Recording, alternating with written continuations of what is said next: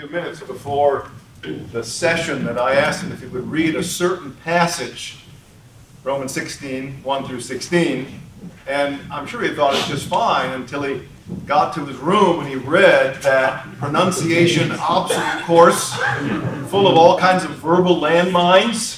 You did very well, Alan. Thank you so much for your kind graciousness to help me and assist me, and I hope you won't count it against me, that our relationship won't be forever wounded.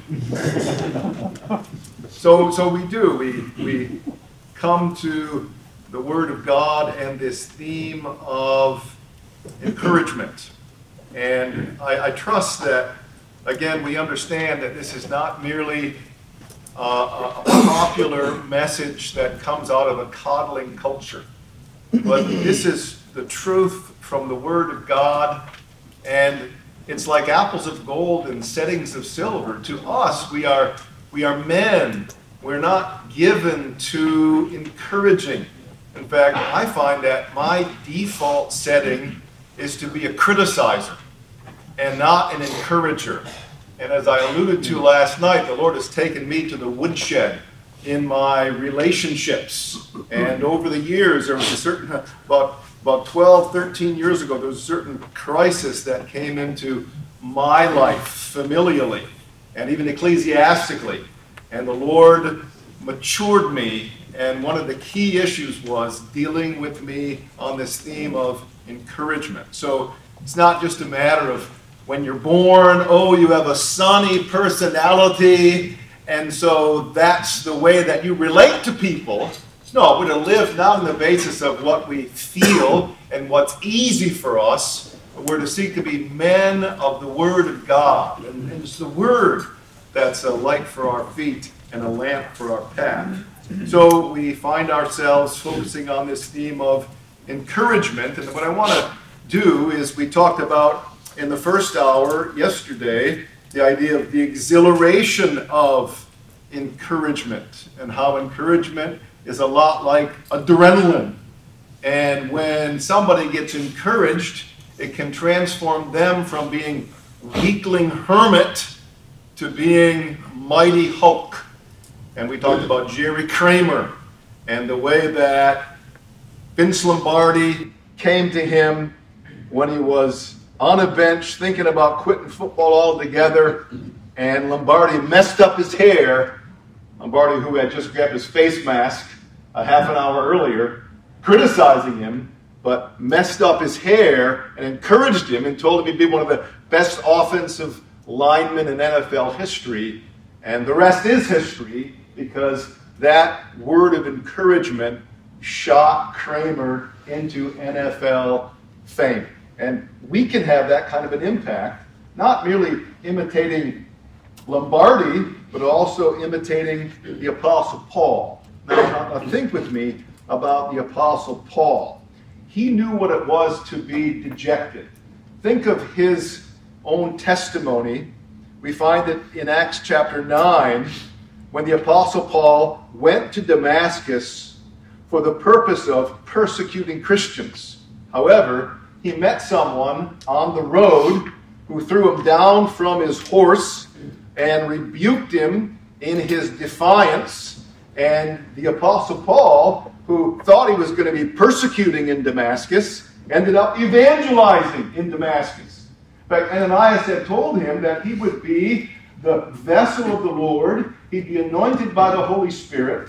So think of the anticipation he had for that initial ministry of preaching the Word of God, the gospel of the Lord Jesus in Damascus. Certainly there would be revival, and there would be many who would turn to the Lord Jesus Christ. But you know, that's not what happened. Instead of loving him and his gospel, they hated him. There was a plot to assassinate him, to the point where instead of leaving Damascus in spiritual triumph, he ended up needing to flee from Damascus. Remember, they had to let him over the wall in a laundry basket? That's a very humiliating thing that the Apostle Paul went through at this time.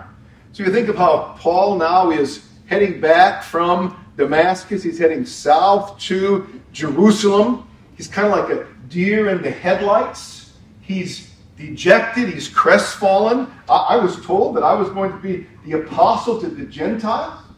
And this is what I get. And he comes down to Jerusalem, we're told, in Acts chapter 9. And when he gets to Jerusalem, certainly he's going to have all of his lacerations and his emotional wounds and his discouragements salved by the balm of the encouragement of the Jerusalem church, right? Is that what happened? No, when he got down to Jerusalem, they were really suspicious of him. Who is this guy? He's a persecutor. And now he's trying to cuddle up to us? This guy's probably some kind of a spy. He wants to undermine us. He wants to put us in prison. Maybe have our blood on his hands. So now he was rejected not only by the Jews in Damascus, but now he's being rejected by the church of the Lord Jesus Christ in Jerusalem. I mean, this guy was down for the count, emotionally speaking, with discouragement. And who showed up then in Acts chapter 9? It was a guy named Barnabas, which means son of encouragement.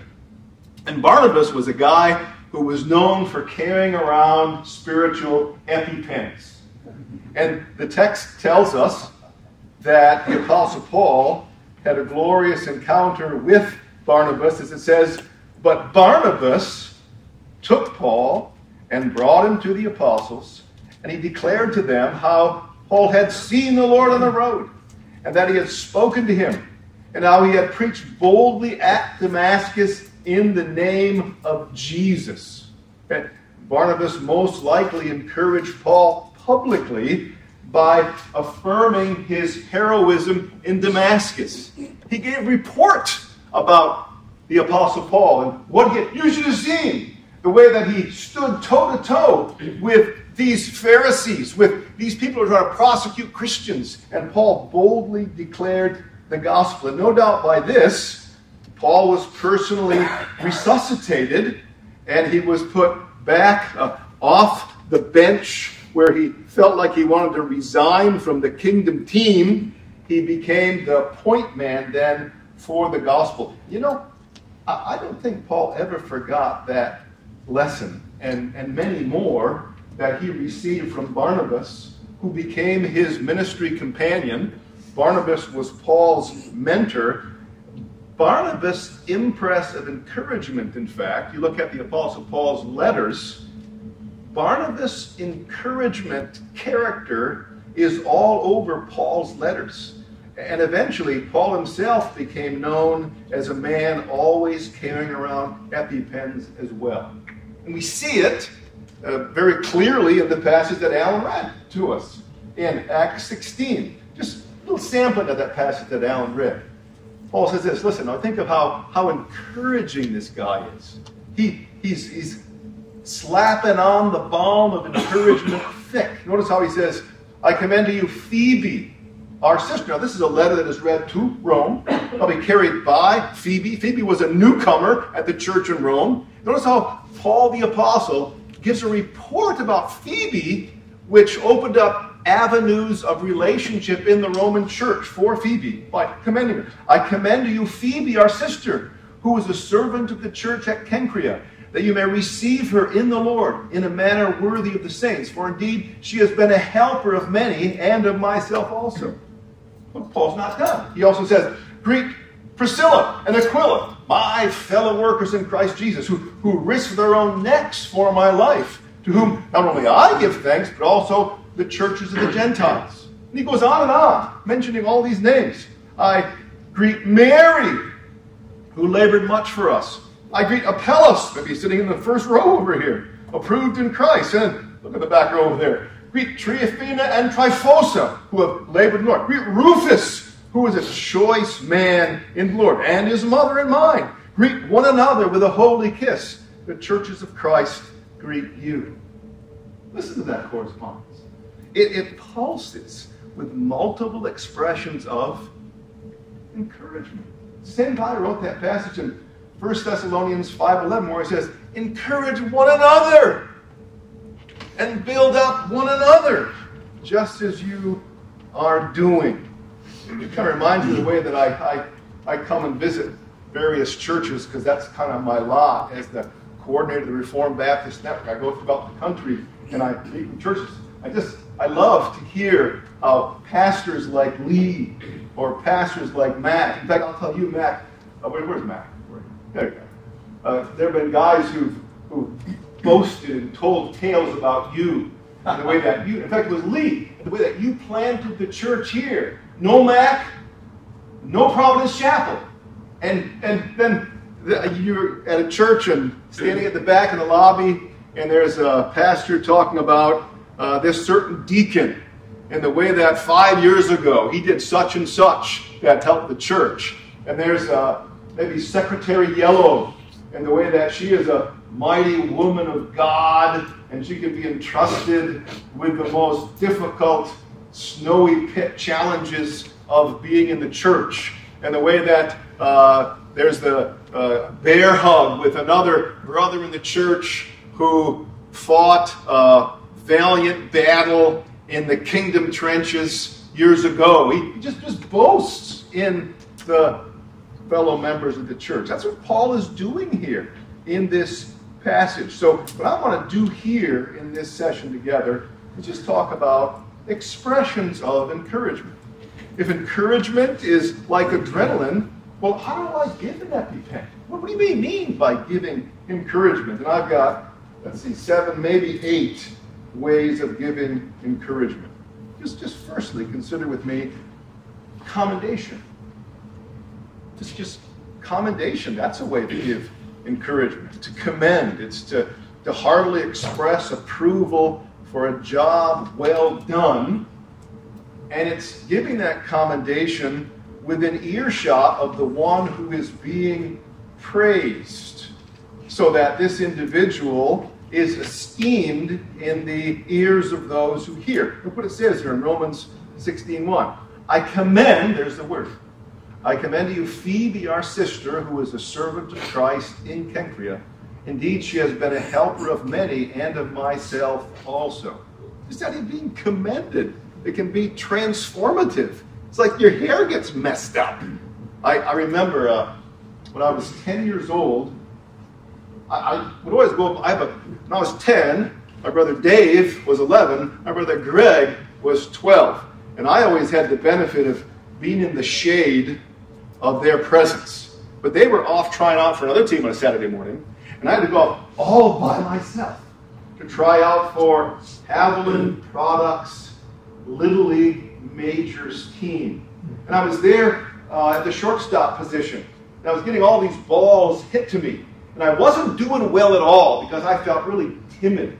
I felt very subconsciously inferior and incompetent at this time because my brothers weren't with me and I was out by myself. I told my mom I didn't want to go. But then behind the backstop there was my coach from my last season in the minor leagues. And the coach shouted out this. He said to the coach who was hitting the ground balls, he says, hey, that guy at shortstop out there, Chanski, that's your man for shortstop. He's got a great arm. He's got a great bat. He's got a great glove. That's the guy that you ought to play and start at shortstop this year. Now, when I heard that, I was transformed. Because I felt so inadequate, incapable, incompetent. But when I got that encouragement and that word of commendation, I found myself just changed and transformed. And I ended up playing shortstop for Haviland's Products Majors all summer that year. And that was really a striking moment in my life. I eventually played college baseball. And it's timely words that can impact lives. And we should seek to be those who are giving commendation. I told you yesterday, I listened to Al Mohler frequently. He's got this podcast, The Briefing. He's also got another podcast called Thinking in Public. And he interviews individuals. And a few years ago, he interviewed a guy named Kenneth Woodward, who was a former Newsweek religion editor. And you listen to the podcast, and Woodward is kind of deadpan in the way that he's talking, until about midway through, Mohler pauses and he gives a commendation to Woodward. You can listen to it. It's still in the archives. Mohler says this, I just want to tell you, Dr. Woodward, a word of appreciation. If I ever have the opportunity to write a memoir, Moeller said, I honestly hope to do so at some point. And I've got a collection of books just to remind myself of models I'd like to incorporate in such a work. Your book, Dr. Woodward, Getting Religion, is one of those books. I think you tell the story so incredibly well. I just wanted you to know how much I appreciated that book of yours. And the impact on Woodward, you can just listen to it. It's audio electric, because his personality changed from being deadpanned to being downright exhilarated. And just like Moeller echoes this characteristic of the Apostle Paul in commending, we ought to do the same. We ought to be commending one another within earshot of one another. This isn't rocket science, I know, but we're just considering these expressions of encouragement. One is commendation. Second one is boasting. Boasting. Now, to boast or to brag with pride about your own achievements is really unattractive. But to boast about somebody else's achievements, that's really splendid. And we ought to do it. Proverbs 27:2 says, let another praise you, not your own mouth. Someone else, not your own lips. And that tells us, don't brag, right? But it also tells us, do praise one another. We ought to be doing that. Now I understand, guys, that we wonder, am I going to puff them up if I praise somebody else? Well, the Lord brings providences to pop our pride, doesn't he? This world that we live in is filled with pride-crushing encounters. But we ought to be those who are encouraging. Paul says that we are to encourage one another and build one another up, just as you are doing, it says in 1 Thessalonians 5. And I got that. I got the idea that there is a concern about flattery. We say that if we're boasting in somebody else, then we're just flattering them, right? Okay, it's possible. The Proverbs does speak about the flatterer who lays a net for somebody else's feet. But understand, gentlemen, simply because something is abusable, like praising somebody else, doesn't mean it's disposable. I mean, think of the use of the rod. My Bible says, he who spares the rod hates his son. He who loves him is careful to discipline him. Let me ask you, can the rod be abused? Oh yeah, there's a reality of child abuse, right? But how foolish we are simply because something is abusable to make it disposable, which many have in our culture today, and throw it out. No, we should use the rod purposefully and wisely to build up our children. Likewise, we should use praise and boasting in one another wisely to build up our brothers and build up our sisters. That's what we see here in this context, even of Romans 16. Look how Paul boasts in the heroism, as Alan read, of Priscilla and Aquila. It says in 16:4, greet Priscilla and Aquila, who, look, it says there, risked their own necks for my life, he says. Now, maybe it was Paul's alluding to the brave valor they displayed in shielding him from the assassination-minded Jews who dragged him before Gallio in Corinth in Acts 18. Or maybe it was Priscilla and Aquila who sheltered him from the murderous stadium mob in Ephesus in Acts chapter 19. But see, Paul boasts in that. They, Priscilla and Aquila, they risked their lives for me. Even think about Paul boasted in the robust spirituality of what church? The Corinthian church. What a piece of work. What a problem child church. But the Apostle Paul was able to have an eagle eye for good things. I don't know about you guys, but I find that I can have an eagle eye for bad things in people's lives. And that's my default setting. And I can criticize. But I can have a bat's eye. Bats don't see very well. A bat's eye for the good things in people's lives. No, we need to look for the good. And Paul did that in the lives of the Corinthians, so that when he would go around to various churches, he would speak about the church in Corinth, and he would what? He would boast about this problem child. 2 Corinthians 7:4, Paul says this, "Great is my boldness of speech toward you." He's writing to Corinth now. "Great is my boasting on your behalf. I'm filled with comfort. I'm exceedingly joyful in all our tribulation."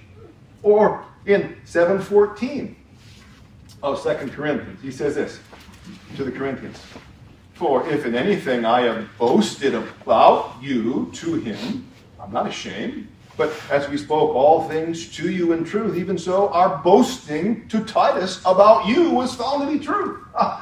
Or even think of how he addresses the Thessalonians. He boasted in them. He says, "We are bound to thank God," 2 Thessalonians 1:3.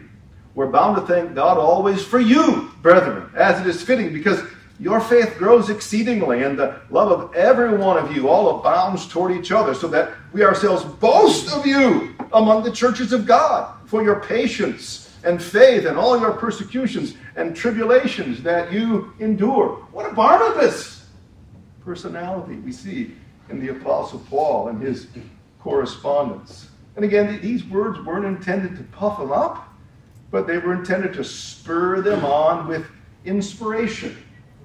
Think of even social media. It can be quite a toxic medium for unhealthy communication. But we can use it to be given EpiPens. How about maybe a tweet that says this: "My roommate Terry is graduating summa cum laude while almost single-handedly carrying not-so-smart me through organic chemistry. Hashtag best ever." Let us be Barnabases in our internet communication, in our life communication, by boasting about one another. So what are the expressions of encouragement? Well, we said there's commendation, there's boasting. Thirdly, how about approval? Approval. Alan read to us in 16:10 of Romans, "Greet Apelles, approved in Christ." And now to be approved is to receive confirmation that we're on the right track and that we're accepted by wise friends or colleagues. And that can be empowering. It can be hair-messing to us. Can it? I'm from Michigan. Maybe you've heard of Ford Motor Company. I see an F-150 out there or two. Henry Ford. Henry Ford first met the famous inventor Thomas Edison at a convention. And somebody pointed out Henry Ford to Edison and said, "This is a young man. He's made a gas car." And for a while, Edison spoke with the young Ford about his automobile idea. And then Edison enthusiastically pounded the table when he looked at what he saw. And Edison basically said this: "You have it, young man. Your car is self-contained. It carries its own power plant." And then later, Henry Ford reflected on this encounter and wrote this: "That bang on the table, that was worth worlds to me. No man up to that time had given me any encouragement. I had hoped I was headed right.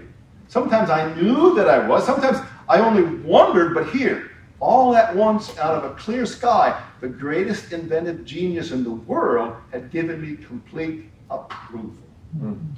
Man, even a young man, maybe after he does a Sunday school class at Providence Chapel, for one of you guys to come up to him and say, "Hey, nice job. You really helped me to have heart dealings with the Lord." There's an account about Walt Whitman, and he's an American poet. And for years he would write, and nobody bought his books, nobody bought his material. And to be a writer is difficult because you have depressions you go through and you get writer's block. But he got this EpiPen that was preserved even now. It's still in the Library of Congress. He got a letter that was written to him about his book called Leaves of Grass that he had written, and the letter came out of the blue and it said this: "Dear sir, I'm not blind to the worth of your wonderful book, Leaves of Grass. I find it the most extraordinary piece of wit and wisdom that America has yet contributed. I'm very happy of reading it, as a great power makes us happy. I greet you at the beginning of a great career." And it was signed by Ralph Waldo Emerson. And you imagine the transformative, hair-messing, EpiPen influence on this poet. In fact, the letter written by Ralph Waldo Emerson, 5 pages of it, is preserved in the Library of Congress because that letter launched a legend by simply giving this sense of approval. So, how do we express encouragement? I'm just giving you ideas. Seen by the Apostle Paul. Commendation, boasting, approval. How about report? Report. What is report? Well, it's sharing a verbal account of another person's achievements or accomplishments or heroism. That can be a shot of adrenaline that a person can be impacted by. Even think what it says there, as Alan read for us in Romans 16:13. Listen. "Greet Rufus, a chosen man, a choice man in the Lord, and greet his mother and mine." There were the dynamics in the Roman church there on a Sunday morning. Everybody's gathered together, and Rufus gets called out by the correspondence from the Apostle Paul. And Rufus' mom gets called out too. Look how he takes the time to extend apostolic approval to this Rufus. He's a choice man, and his mother. And it's interesting how he has eyes not only for the Rufus guy, but also for Rufus' mom. And he knows that mothers can be vulnerable to depression and discouragement. You know, Proverbs 10:1 says, "A wise man brings joy to his father, but a foolish man brings what? Grief to his mother." And the apostle is sensitive to mothers and their emotions and their personalities. And he brightens not only Rufus' eyes, but also Rufus' mom's eyes. I still remember when I was a board member of a Christian school in West Michigan, and I got this letter from a parent. And the parent said this: "Hey, Pastor Chanski, just wanted you to know that Teacher Smith just sent me this email on her day off because she knew that I would be encouraged." It was basically a letter that said the son had academic difficulties and was kind of failing, but then he had written an essay that was really outstanding.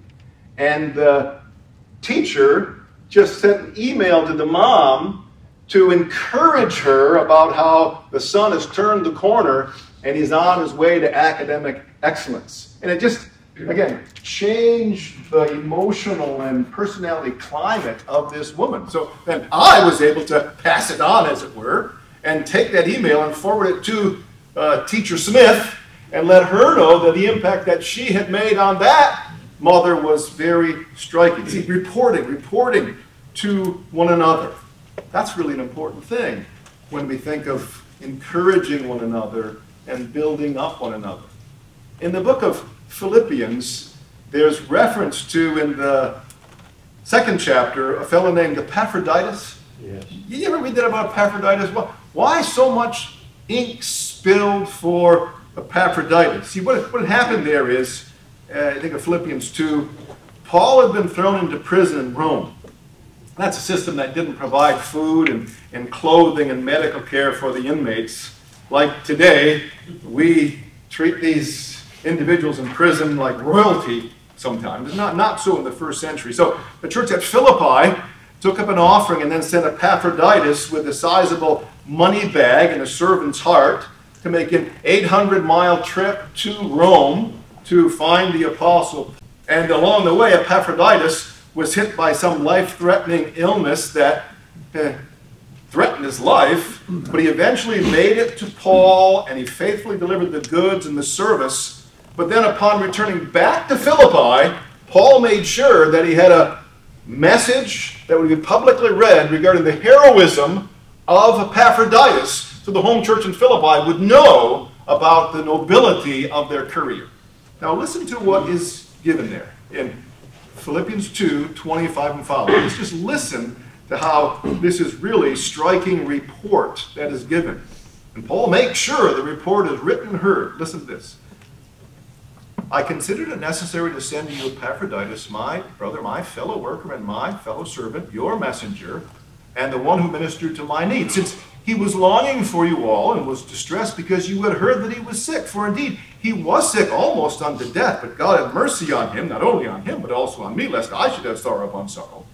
Therefore, I sent him the more eagerly, that when you see him again, you may rejoice, and I may be less sorrowful. Receive him, therefore, in the Lord with all the gladness, and look what he says here, hold such men in high esteem, because for the work of the Lord, he came close to death, not regarding his life to supply what was lacking in your service toward me. We have to be given reports like that regarding one another in all the different dimensions of our lives, in the marital dimension, in the parenting dimension, in the church life dimension, in the employment dimension. Kent Hughes comments on this passage, and he refers to, remember when the vets came home from Afghanistan and from Iraq, and they got a hero's welcome in those airports. But what happened in those airports decades early when the guys came home from Vietnam? Crickets. In fact, even got spit on.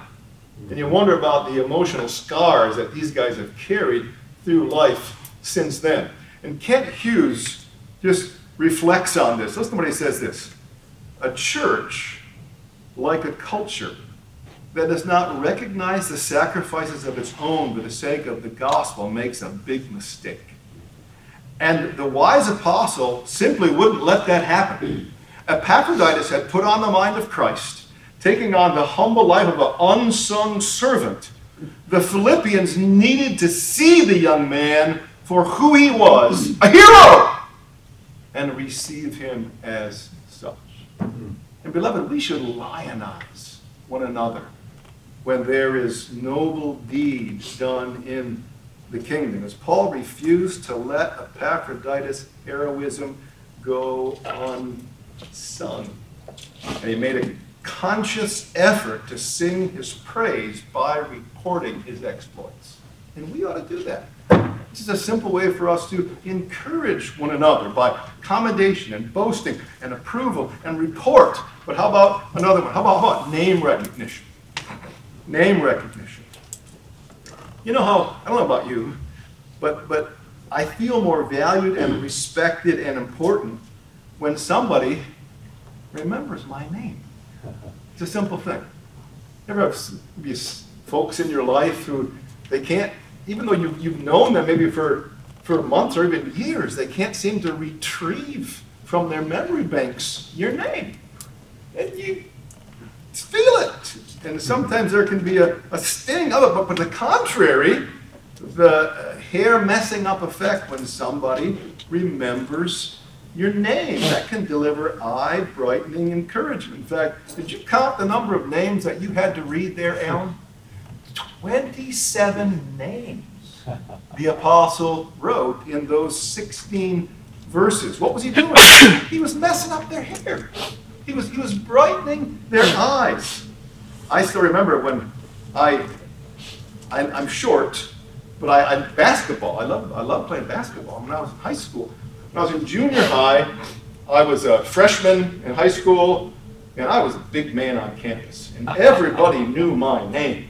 But then in Grand Rapids, you feed from 5 different junior highs into the big high school, Creston High School, and there I am now trying out for basketball, and nobody knew my name. I was a no-name nothing. And I felt like I was walking around half naked in my insecurity. But then, during a workout drill, a little scrimmage, I'd gone in for a layup, and the head coach, Jim Haskins, you know what he said?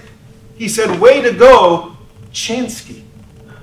And I thought, he knows my name. He knows my name?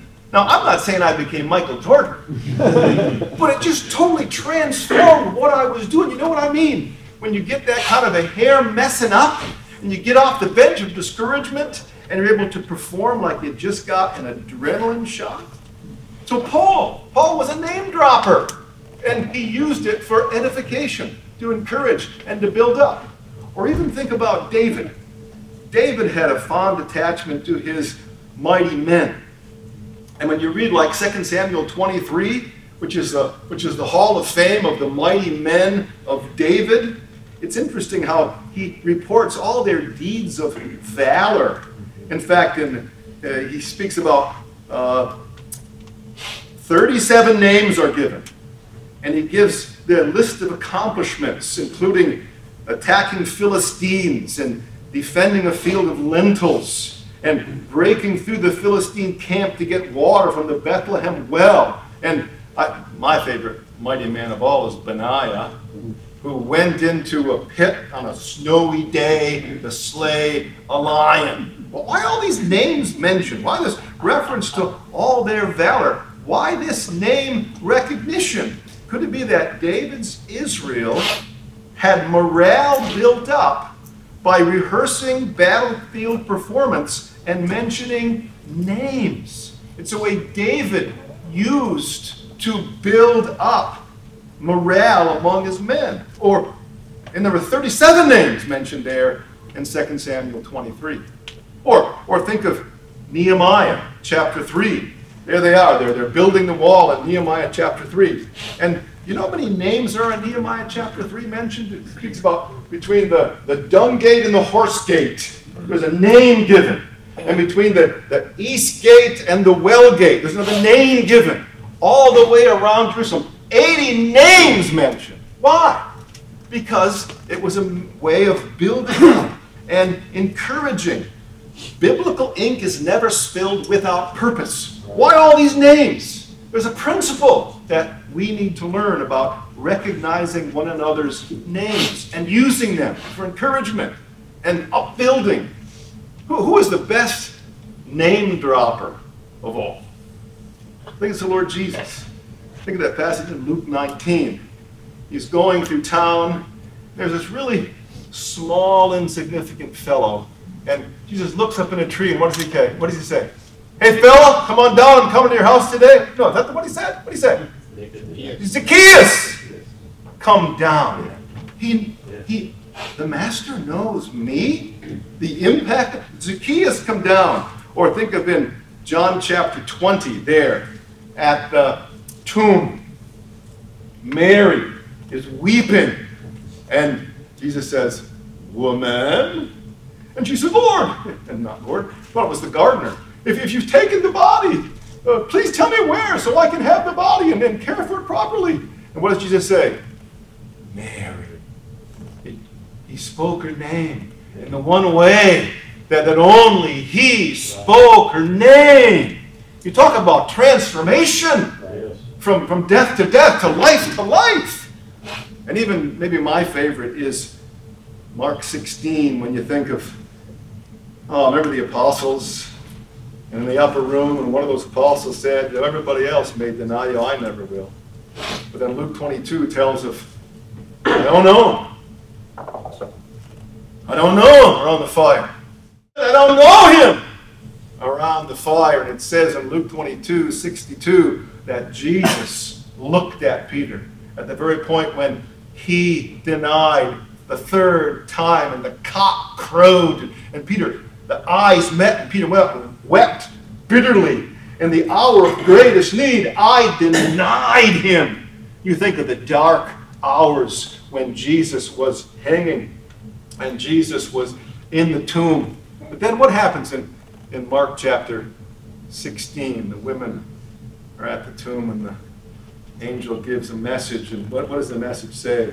Interesting how John Mark is the amanuensis of Peter, isn't he? And what does it say here? It says that the angel says, go tell my disciples and Peter to meet me in Galilee. And women go back to the upper room. And they're cowering and they're in the shadows. And the women report, he's risen. And the angel said, go tell the disciples and Peter to meet me in the upper room. And they were filled with joy. But imagine Peter coming. What did the angel say? Go tell the disciples. And did he really say, and Peter? Yeah, he said, and Peter. And you imagine the impact of his name being used. That's the way of the Lord Jesus. We ought to imitate the Lord Jesus Christ in giving that kind of balm and giving that kind of EpiPen shot. And how do you apply this? How do you apply this? There's a guy named John Yeager. He wrote a book called The Positive Power of Personal Salutation. Just a name about using people's names. I remember when he was a little boy, there was a teacher in his 3rd grade class who would always say, good morning, John, how are you? In a way that was just rebooting his heart for a day, because there's somebody who knows my name personally and is concerned about me, so that when he became a principal, he made sure that he stood in the lobby of the 500-student school, and he made sure he knew everybody's name. So that every morning he'd say, hey, Joe, you made that penalty kick, and you won the soccer game. Well done, way to go. Hey, Mary, I saw that your science project took a blue ribbon at the competition. Hey, Joe, I hear that you got a scholarship from XYZ University. Way to go. I mean, these kids would have their lives booted. Pastors ought to be like this. Greeters ought to be like this. Bosses ought to be like this. Being those who give encouragement simply by way of name recognition.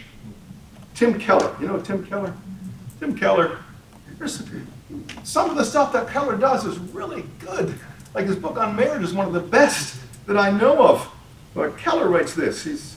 He was giving a chapel to the Wheaton College student body. He says this: when I was a very unsure person, unsure of myself, thinking I wanted to go into ministry and wasn't sure if I could make it, I met a guy named Edmund Clowney. Clowney was an alumnus of Wheaton College. He was the president of Westminster Seminary. I heard him speak at a conference, and I walked up and I met him. And then 2 years later, I was really down in the dumps about my prospects. I heard he was speaking nearby. I went and afterwards walked up to him and said, hello, Dr. Clowney, I met you before, and you don't remember me, but... And Clowney said, oh, Tim, I remember you. Let's go have a soda together. And Keller said, when he said that, he mentioned my name. He spoke my name. I was a nobody with no prospects, but Edmund Clowney remembered my name. Keller says it was absolutely transformative. Yeah. And so, brothers, we should be that kind of a Pauline personality, a Barnabas to one another. And for good reason, the Apostle John concluded his 3rd letter with these words. Listen. Peace to you. Our friends greet you. Greet the friends by name. And we ought to take heed to that idea of encouraging by name recognition. Or how about sixthly, how about by cheering on? This is real simple. It's not rocket science, gentlemen. But cheering on. Cheering on is shouting on, inspiring support to somebody whose spirits may be flagging with a sense of weakness and hopelessness. Read the book of Nehemiah. I mean, there's a cheerleader, if ever there was one. I mean, he was not an effeminate cheerleader. He was a very masculine cheerleader. But he cheered on his enemy-threatened and vulnerable feeling co-workers as they built the walls of Jerusalem. Remember how when he saw fear in the eyes of his team, he rose to the occasion to give them real encouragement in the midst of attacks by Sanballat and Tobiah and Geshem. He said this in Nehemiah 4, don't be afraid of them. Remember the Lord, great and awesome, and fight for your brethren, your sons, your daughters, your wives, and your houses. We're doing a great work here. We cannot come down. You see, Paul cheers on his battle-fatigued saints even in Galatia when he says in Galatians 6, hey, let's not grow weary in well-doing. In due season, we're going to reap. If we don't lose heart, press on, press on. Where's Darius? Where's Darius here? Darius? All right, Darius. He's from Chicago. D.L. Moody was from Chicago. And Moody tells of there was a 5-story apartment building back in the day, and it had burst into flame. You heard about Chicago fires? Yeah, there are Chicago fires. And there was a child who was up on the 4th floor, and there was a fireman who had a ladder, was trying to climb the ladder up to the 4th floor to get to the child, but then there was a burst of flame that flashed out from the window, and the fireman shrunk back and started going down the ladder, fearing for his own life, and they were whipping down on the sidewalks, and men, the child was going to be roasted, and they were saying, what are we going to do? And someone said, cheer him, cheer him. So they did from the sidewalk, sort of like, let's go firemen, let's go firemen kind of a thing. And the guy plucked up courage by that simple cheering, went up and threatened himself and rescued. That kind of cheering on has an adrenaline EpiPen kind of an impact. Even, practically speaking, Olympics. Back in, let's see, it was, I think it was 2016. The Olympics were in Pyeongchang, South Korea. Remember the guys dressed in blue? And the South Koreans, Winter Olympics, they were total failures until they became the hometown boys. And the Dutch, who are dressed in orange, they dominate on the skating rink, unless the South Koreans are on home ice. And the South Koreans dominated. It's impossible for the South Koreans to dominate the Dutch in skating, but they did. Why? Because the hometown fans were cheering them on. And there was maximum performance that was put out. And so I think, just think about the implications for us. Think about, I even listening to prayer meeting. I was encouraged by the way that as you guys prayed, sometimes you're at a prayer meeting and it's crickets when a guy's praying. It's crickets. And look, the guy's out on a limb. He's sticking his neck out to pray publicly. Why aren't you amening him?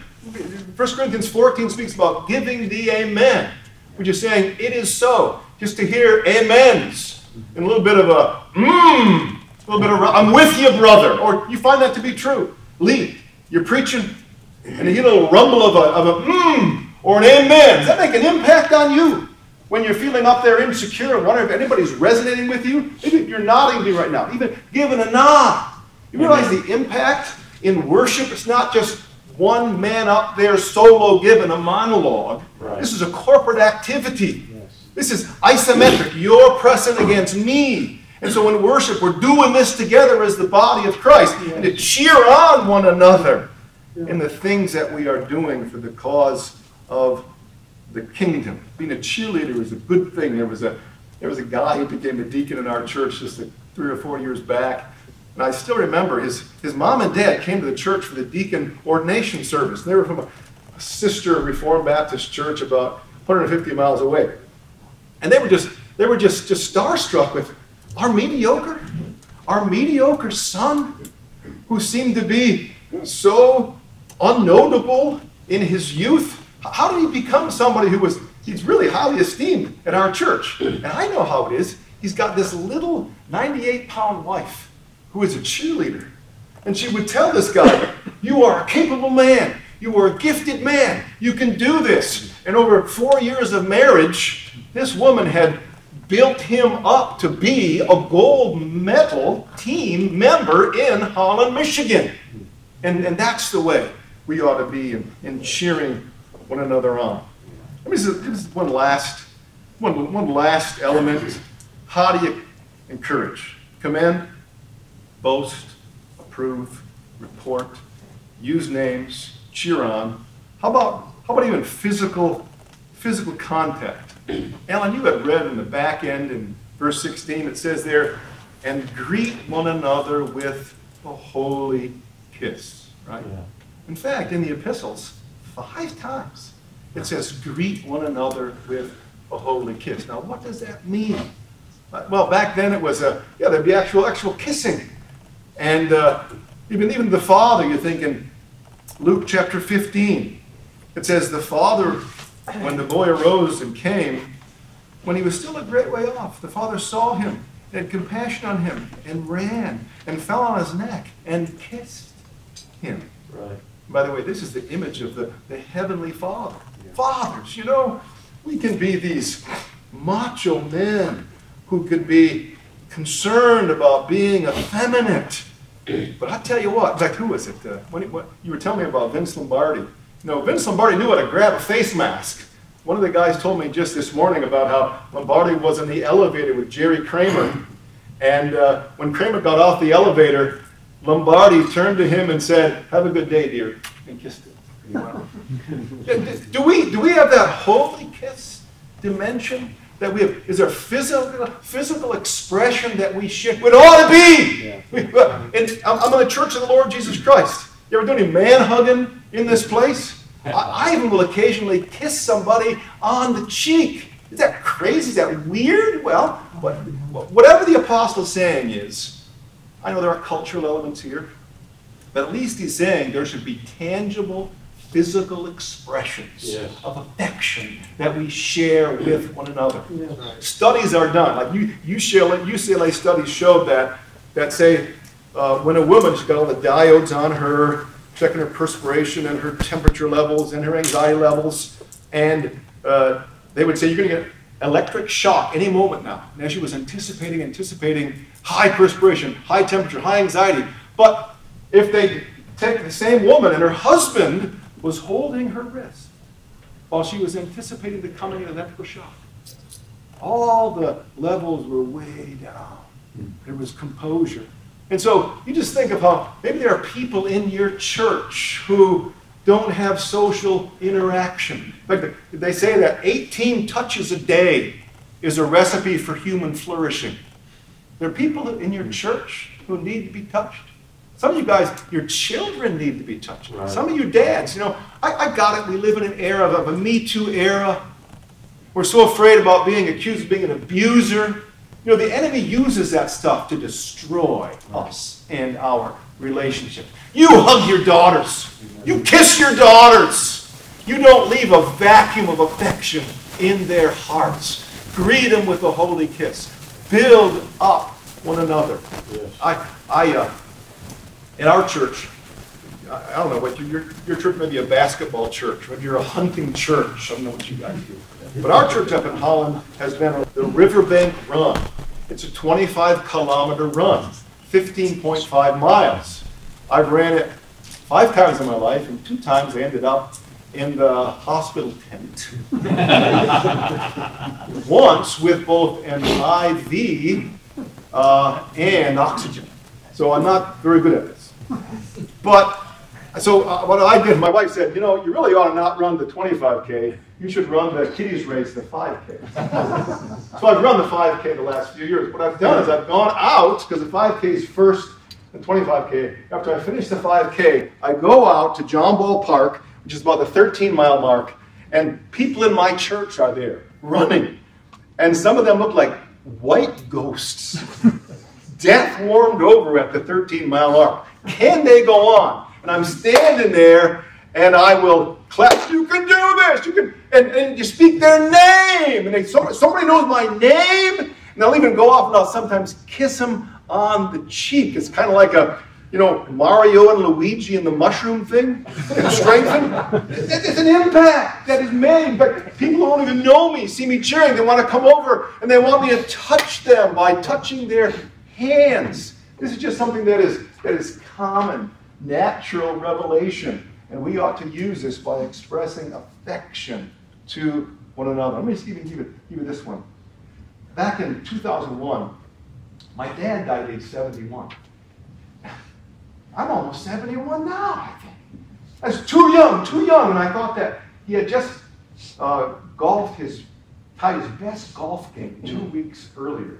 So we didn't expect Dad to go. He had a massive heart attack. And so Dad died, and I remember Diane, my wife, was off in Europe, and I was all alone. And I had heard my dad died, and I was dying on the inside. And it was Wednesday night, prayer meeting night, and I hadn't eaten all day. I went and got this Whopper that just tasted like cardboard to me. I was just sick. I didn't want to go to prayer meeting. Didn't want to face anybody, but I knew I had to go to prayer meetings. Went to prayer meeting. I sat in the back row. I still remember when Jacob Boat was praying, and Jacob Boat said, "Oh Lord," he was harking back to when the Queen of Sheba visited Solomon and how glorious it was. And the Queen of Sheba had said that she had heard so much about Solomon's glory that they hadn't told her half of it. When she actually saw it, it was so much more glorious. And Jacob Boat prays, "Oh, we think of our brother Dick Chanski and how he is now in glory, and he's heard about the glory of Christ, but now he testifies he hadn't heard the half of it. How he's basking in the glory of the Lord Jesus Christ." I'm just sitting in the back row, and I'm dying, and I'm just weeping. And there was Jennifer Cushionne, kind of a matronly woman in our church. I mean, there are some women who you keep your distance from. Jennifer wasn't that kind of woman. But she saw me crying in the back, and Jennifer came to me, and she just buried me in this sweet motherly hug, and I just sat and cried like a baby. Wow. And that was one of the most precious expressions of brotherly and sisterly love I'd ever. It was so timely for my heart and for my soul. Brothers, there are so many reasons why we wouldn't fulfill this idea of encouraging one another with the holy kiss. Yeah. But we really ought to do it. Yeah. So I've just given you expressions of encouragement. And you know, adrenaline ought to be on tap in our church. We ought to be lathering it up in our families and in our relationships. In fact, let me just give you this word. I get to preach tomorrow morning, Lee, on the ultimate encouragement. You want to encourage somebody? The gospel. The hell-deserving sinners. The gospel. Just let me end up with this gospel encouragement, a little foretaste of Sunday morning. It says in 1 Timothy 1, this is a trustworthy statement of great acceptance that Jesus Christ came into the world to save sinners, of whom I am the chief. And I'm looking at you, just like me, in my mirror. We are filthy, bankrupt, wicked, wretched chiefs of sinners. That's what we are in these brown chairs sitting here. That's what we are. We are chiefs of sinners. Let me get this encouragement from a father who sent his son and hangs on our stenching necks and still kisses us. Yeah. 1 John 3:1. Think about this, dear brothers, about name recognition. I'm going to give you a new name here. What love the Father has lavished upon us. Yeah. What's our name now? Well, we're chief of sinners. That's what we really are. What love the Father has lavished upon us, that we should be called the children of God. And that is what we are. Amen. So you come, you remember what you did last month, maybe even last night. And you come and you realize that in Christ Jesus, you've got a new name. Yeah, you are a child of God. Right. You ought to leave this place knowing that the holy, holy, holy God has run out to you in Christ. He hangs on your neck and he kisses you with the sweetest and most lavishing affection. Hallelujah. Identify yourself for who you really are. You've got a new name. You're not old man. You're in the new man, Christ Jesus. Let's close with a word of prayer. Alan, could you close us? Yeah.